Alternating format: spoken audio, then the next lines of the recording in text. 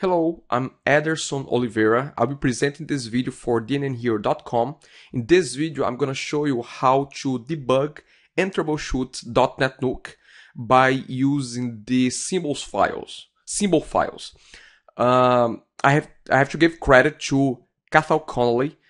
I have watched a presentation from him just last week in the DNN world, and this approach helped me quite a lot already. So I said, you know what, I'm just gonna record a video showing how you can do that. This is more geared towards someone that needs to support .NETNuke platform well, so everybody. But in a second note, this is also very geared towards developers, and you're gonna see in a bit why is that. So first is that let's see how we can gather more information once or when we come across those strange errors, some errors that you come across in .NETNuke, and the error messages are sometimes very vague and doesn't really give you too much of a pointer of where you should be looking for. Now, this strategy will help you, and it has helped me to troubleshoot things like those object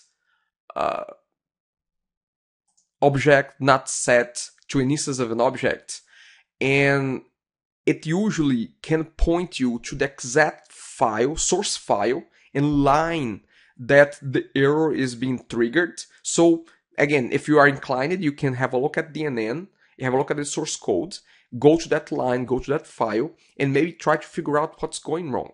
You know, sometimes it's data, sometimes it's a bug, but again, this is the goal here. The goal is to present a strategy that can provide you with more information about problems that may be happening on your DNN site.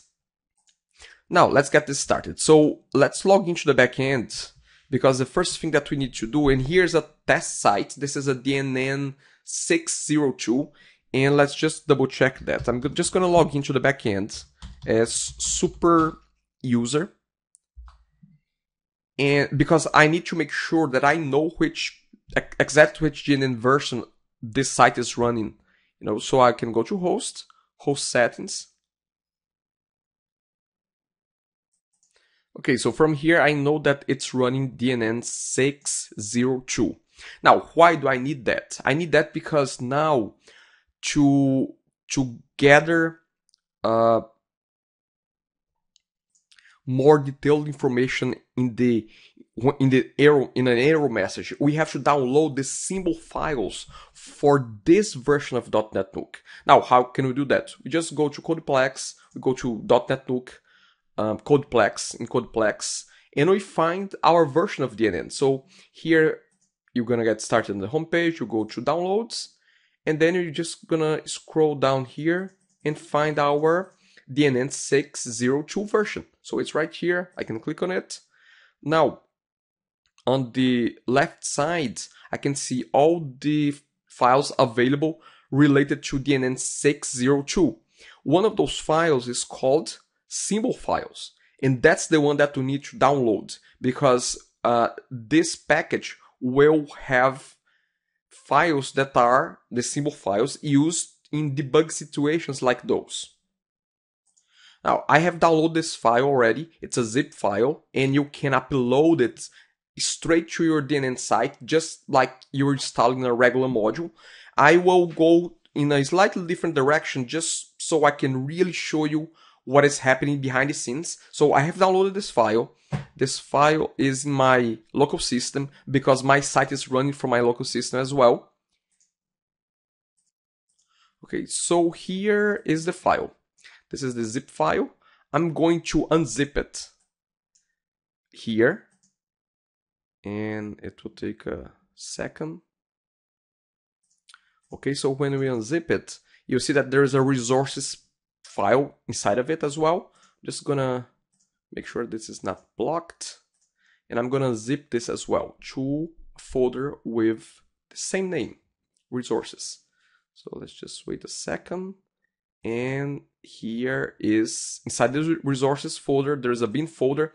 And inside bin, there will be two types of files. One is an XML file, XML files, and the other one is PDB files, which are the symbol files. So what we're gonna do now is just copying this whole folder with all the XMLs and all the PDB files. XMLs are not really necessary, I don't think, but definitely the PDB files, the symbol files. So we're just gonna copy this whole thing, all those files, and we're gonna paste inside our bin folder, inside the bin folder of our website. So here's our website. I'm gonna open the bin folder of this site, which is running on my local. So here's the site, here's the bin folder.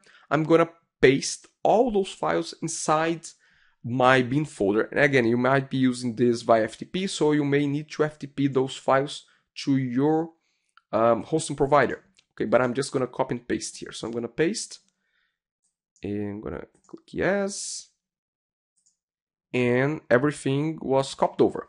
You should not have any problems in terms of replacing files, because if you have never done that, those files will not exist in your bin folder. So that's the first step. First step is done, copying the symbol files to your bin folder. Now, with the symbol files already copied over, how about we find a nice error to see this working? So here's what I have done. I broke DNN. I broke my DNN site. I did something in the database that DNN would give me an error, and I did that on purpose just to simulate a scenario that we are having an error from DNN, and we need to figure out a little bit better what it is, where it is. Okay, so if we go here to host settings, this is what I did. And that's what has caused it. It has caused the host settings to stop working. So you see an error here, but you don't see too many details. Our goal now will be, how can I know which file and which line number this error happened from? Because this message doesn't give that to us. And even if we look at just refresh this, even if we look at the admin event viewer, we see the exception, the exception that just happened.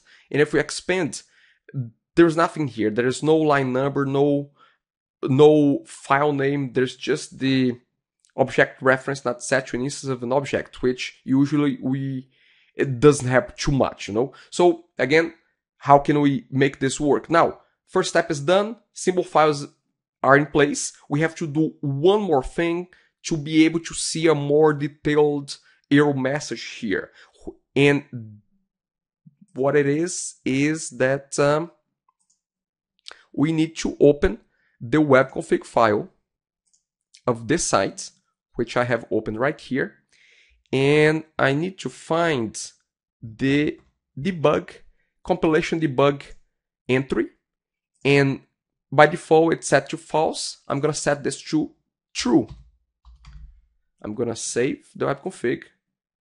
I'm going to refresh the site because the web config was changed, and it will take a little bit more time to refresh it. Okay, so we have refreshed the site.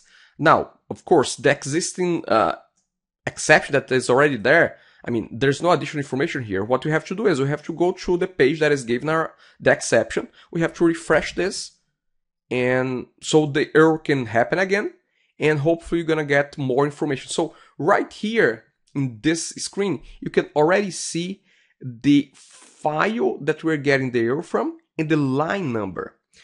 Same thing if we go to the log viewer. If we refresh this, we're gonna see those details right here on the log as well. You see file name, line number, column number. You have all the information here. So now, again, with your developer skills, you may be able to dig into DNN, dig into the source code of DNN, and figure out what is happening with your application. We're not here to solve this particular case. The point was to see how you could pinpoint the file, the source file that had the problem, and the line number. So this was the first part of the video, how to identify the file name and line number in an internal DNN error. Now, the second part of this video is about how to do that with your own modules. This is the end of part 1 of the video on how to debug and troubleshoot a DNN site with the help of the symbol files.